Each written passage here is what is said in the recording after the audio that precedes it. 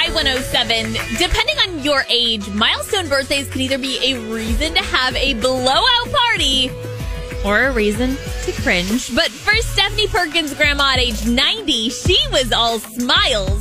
They lovingly dub her G-Ma, and Stephanie and her family gathered a throne, a tutu, a cake, balloons, biscuits in the shape of G-Ma's face, a crown, and a custom shirt that read, "It took me 90 years to look this good."